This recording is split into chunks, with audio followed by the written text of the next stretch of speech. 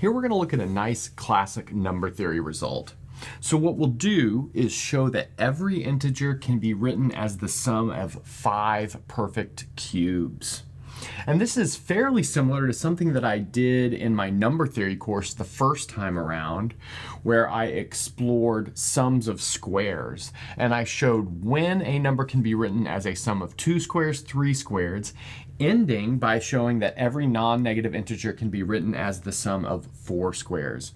And this is actually quite a bit harder than what we're going to tackle today. So I did it much more in depth the first time I taught number theory. I covered slightly different stuff the second time, but you can find most of the results in the number theory version 2 playlist as well. Okay, so let's jump into our solution to this statement. So the idea for how to get started will be to look at some perfect cubes that are near each other and see what we could do to add them together to get things to cancel. So I want to look at n cubed versus n minus 1 cubed versus n plus 1 cubed. Well, let's notice if we do n cubed, well, I'm just going to rewrite that as n cubed, just the same, but I want to have an equality here because I will expand these other guys. So using a binomial expansion for n plus 1 cubed, we'll get this as n cubed plus 3n squared plus 3n plus 1. Similarly, if we do a binomial expansion for n minus 1 cubed, we'll get that this is n cubed, and then we'll have minus 3n squared plus 3n minus 1. So I'll let you guys carefully multiply those out if you don't see that immediately.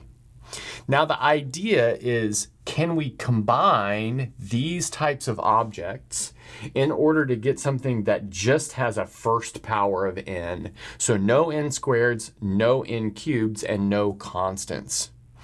And there is in fact a way to do it.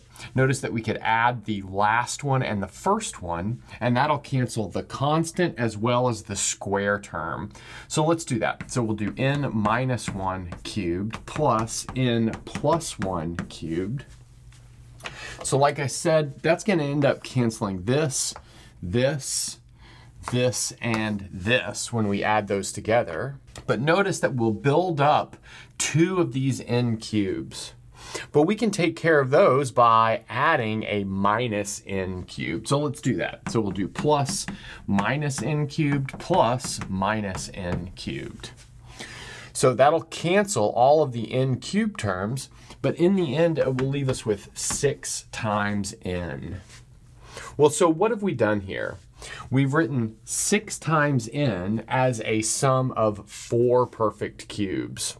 And we could very trivially expand this to a sum of 5 perfect cubes just by doing plus 0 cubed if we needed to. So this may not seem pretty helpful because we've only shown that one class of integers, those that are multiples of 6, can be written in this sum of 5 perfect cubes way, but this is actually more helpful than we might think.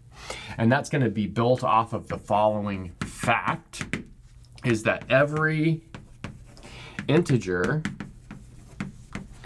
is of the form 6 times n, 6 times n plus 1, 6 times n minus 1, 6 times n plus 2, 6 times n minus 2, or 6 times n plus 3. Notice that I don't need a 6 times n minus 3 because I could just absorb that into the 6n and turn it into 6n plus 3. So far, we've shown that if the integer takes this form, we're okay. And we just need to work on the remaining 5 forms. Okay, so let's maybe summarize what we have at the top, and then we'll get working on these other forms. On the last board, we expanded 6 times n as the sum of 5 perfect cubes if we include 0 cubed. And so that means that everything of the form 6 times n can most definitely be written as the sum of 5 cubes. Now we need to look at the other forms of integers. And that would be like 6n plus minus 1, 6n plus minus 2, and 6n plus 3. So let's start with this first case, which is maybe the next easiest case, which is 6n plus minus 1, because that's not too tricky given the fact that 1 is already a cube. So we can essentially just write that down. So I'll take 6n plus minus 1. I'll do those two cases at once. And let's notice this will be n plus 1 cubed plus n minus 1 cubed plus negative n cubed plus negative n cubed plus minus 1 cubed. Kind of depending on if we have a plus minus here. Okay, so that means we're good in this case as well. Now let's move on to this next case when we have 6n plus minus 2. And we'll just do the 6n plus 2 case. I'll leave as homework for you guys to do a very similar thing for the 6n minus 2 case, or generalize the 6n plus 2 case to both cases at once. So 6n plus 2. So let's notice we can rewrite this as 6 times n minus 1 plus 8. Well, that's because we've got a minus 6 here and a plus 8, that'll be plus 2. And this is advantageous because 8 is a perfect cube, it's 2 cubed. So just to reiterate, this is 6 times n minus 1 plus 2 cubed. And now we can expand this 6 times n minus 1 using our 6n expansion, where now the role of n is being played by n minus 1. So that'll give us something like this. We have n cubed, that would be like the n plus 1 term, and then plus n minus 2 cubed, and then plus 1 minus n cubed plus 1 minus n cubed plus 2 cubed. So there we have it, and we're guaranteed for this to work because it's just a substitution of what we had up here. But that being said, you could multiply it out and check, and you'll see that everything is good to go. So I'll put a check mark here, and like I said, maybe check the 6n minus 2 case on your own if you want to, but it'll work very similarly. Now let's move on to this 6n plus 3 case, and we'll play a similar game to what we did for this 6n plus 2 case. It's a little bit trickier because we need to go all the way up to 3 cubed, or 27. So somehow we want to get 27 out of this. But that's not too bad. We've got 6 times n minus 4 plus 27.